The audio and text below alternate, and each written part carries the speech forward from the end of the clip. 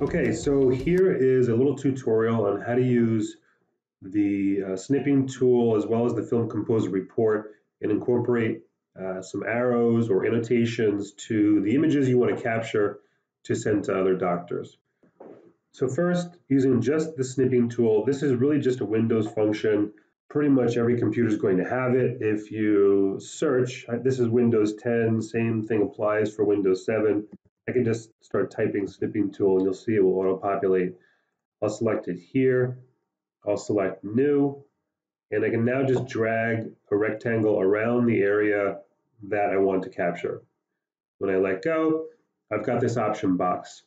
So I can actually use this little pen inside the snipping tool and just draw an arrow to wherever it is I want to point to.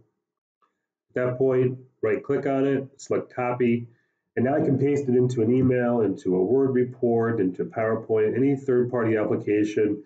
It's just an image file, and you can use it for whatever you want. All right, so that's one quick way to do it. Very easy, very simple, can work on every computer. Another way is to use the arrow tool inside of the Film Composer report, the annotations, and still use the snipping tool, but you're just capturing just a more defined arrow if that's important to you. So first and foremost, I want to capture the screenshot that I want. You can either capture it in DICOM mode or with a JPEG or a TIFF image. For this particular purpose, you'll need to use the DICOM screenshot, which is the picture of the floppy in each of the screens.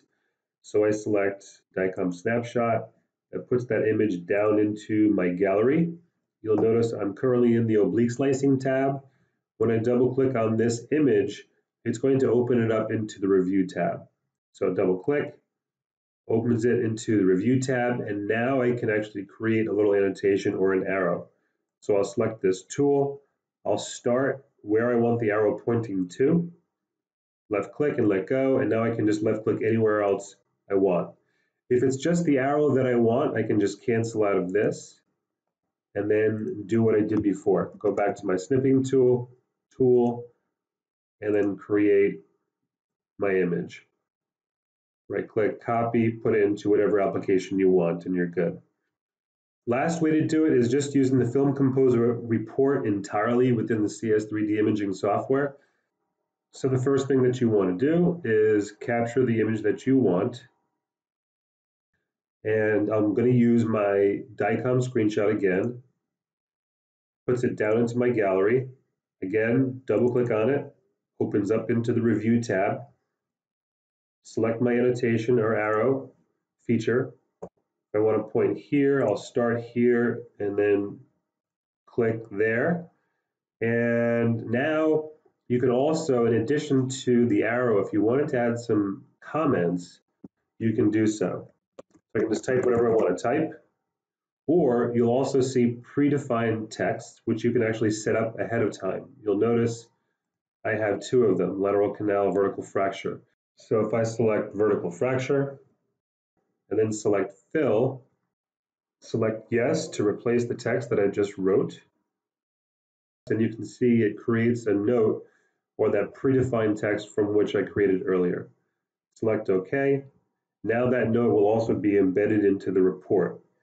So you'll also want to change the color of from yellow to something that can actually show up a little bit better on that text. I usually use red, that seems to show up nicely. Now I'll select my Film Composer report.